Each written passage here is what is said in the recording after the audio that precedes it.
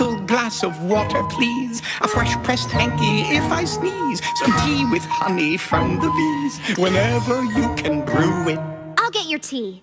And while I get a little rest, a teeny tiny small request. Some codfish oil for my chest, poured from a crystal cruet. A crystal cruet? My goodness, I'm a nincompoop because I fear I got the croup. I need a vat of pumpkin soup and skulls made out of zinnias. Did I say zinnias? I meant silk or something shiny of that ilk. And then I'll need some nice warm milk and pastry from that zinnia. And since my stomach's feeling crummy, why not give my aching tummy something soothing, something yummy piled up with noodles? Add a slice of homemade rye with stacks of Swiss way up high. Served to a side of sweet mince pie, more basil, I need noodles. Anything else?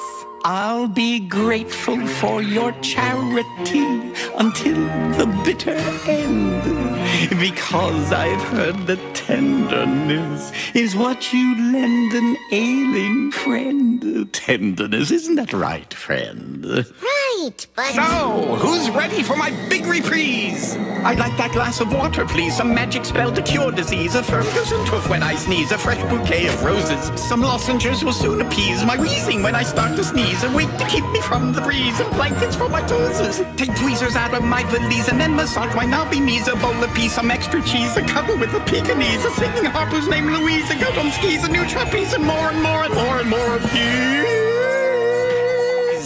And just because I oughta, make sure I'm drinking in the right amount of fluids day and night. I wish I may, I wish I might have just one little thing. Oh, would you please finally bring me that tiny glass of water?